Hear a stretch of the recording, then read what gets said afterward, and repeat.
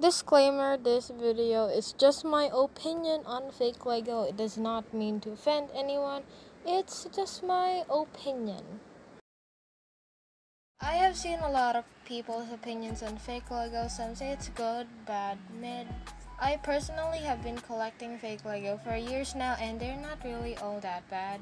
Sure, there are some defects, and there are some that are questionable, but they're not really all that bad. Also, there's a big gap in the market for anime minifigures that Lego refuses to make for some reason. And also, there was some companies that created this posable minifigures that are really cool, but are very hard to assemble. But it's still your choice if you prefer real Lego or fake Lego.